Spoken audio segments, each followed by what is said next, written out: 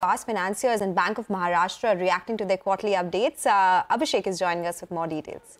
Well, to begin with Bank of Maharashtra, there is a surprise package in terms of deposit growth that they have seen, which is pretty robust, or 3 times what the system growth has been with respect to deposits on a sequential basis. Deposits are up 15.65% YOY and about 10.2% quarter-on-quarter. Quarter-on-quarter deposit growth has been nearly about 3.5% for the system. CASA ratio has improved. CASA growth is robust at 15.8% quarter-on-quarter.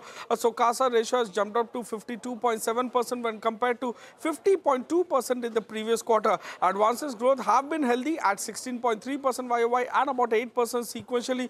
The credit deposit ratio has slipped a bit on account of the robust deposit momentum.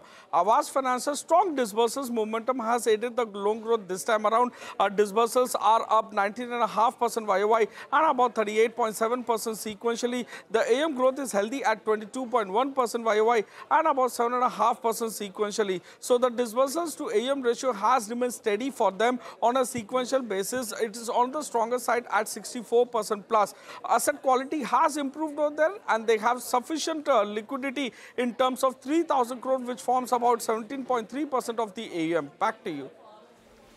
Thank you so much for that, Abhishek, for making sense of those numbers. Aavas doing very well in the session today.